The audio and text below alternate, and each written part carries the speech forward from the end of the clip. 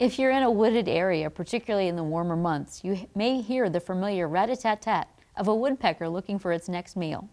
I'm Janice Creneti. I've been teaching environmental science for over 20 years, and I'm here to answer the question, where do woodpeckers live?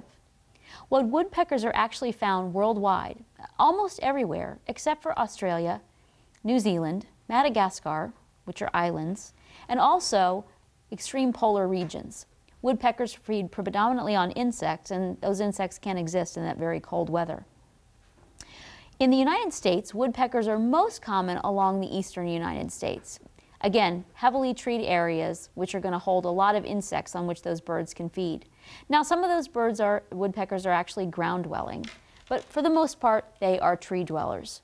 Pileated woodpeckers are the largest species. They're the ones that have a red crown, almost similar to what you'd see on a cardinal.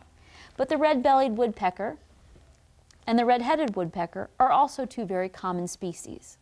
Woodpeckers have some interesting adaptations to live on the trees. First of all, they have these very long tweezer-like bills, which are designed to make those holes in the wood and go in after burrowing insects. The other thing that's very interesting about some woodpeckers is the structure of their feet. Instead of having 3 toes in the front and 1 behind, like most birds who perch do, the woodpecker's foot is actually shaped like an X, with 2 fingers and 2 fingers, almost making a grappling hook that allows them to climb easily up and down the tree, and to be able to hold that vertical position while they're going in there after those insects.